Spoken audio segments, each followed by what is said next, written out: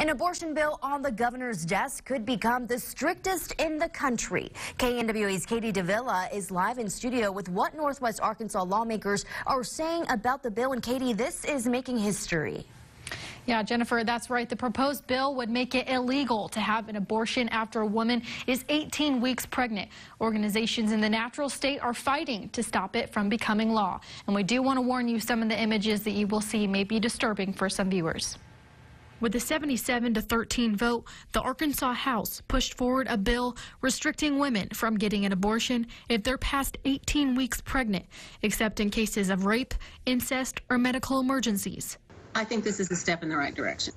Representative Robin Lundstrom sponsored the bill, saying the state should make a stronger stance on abortions. I think it's time to make a statement that we are pro-life. 4.5 months is halfway through the pregnancy.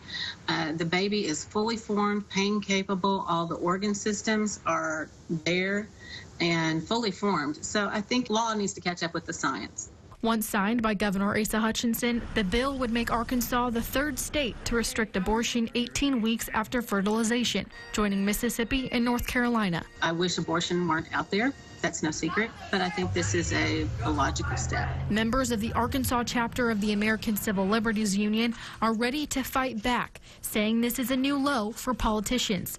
Their executive director saying Arkansas lawmakers are trampling on the Constitution and putting the health of Arkansans at risk. This bill is dangerously extreme and similar to laws that have been blocked by courts here in Arkansas and other states. But this is the first time a baby was photographed live inside the womb. If the bill is passed, the ACLU says they will file suit against the state.